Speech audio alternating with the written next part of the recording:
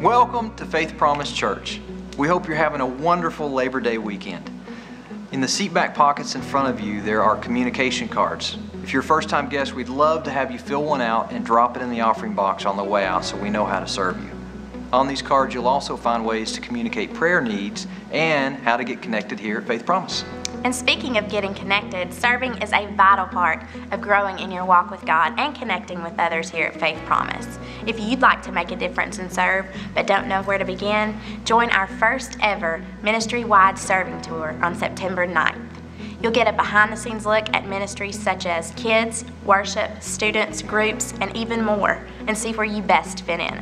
Sign up today at faithpromise.org/nextsteps. And as always, you can find out more about how to get connected at Faith Promise and our upcoming events on our website at faithpromise.org. Have a great weekend.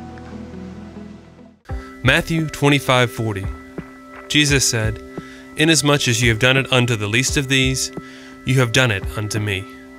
Thank you, Faith Promise, for supporting our efforts to bless the young, the underprivileged, the sick, the downcast, and the hurting of our world.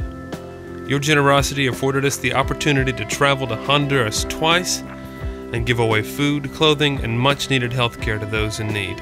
Thank you for supporting Faith Promise and its ministries of love with your gifts. You are helping to make a difference for Jesus around the world. Atheism. Atheism says that God does not exist, that He cannot exist.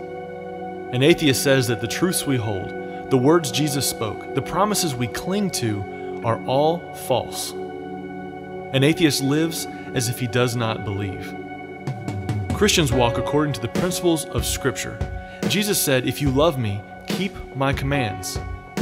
But so many times how we live and what we say we believe don't match.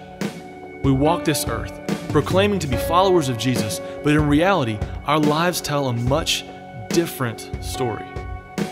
Have we come to a point where we say we believe in God, but live as if He doesn't exist? Are we more like atheists?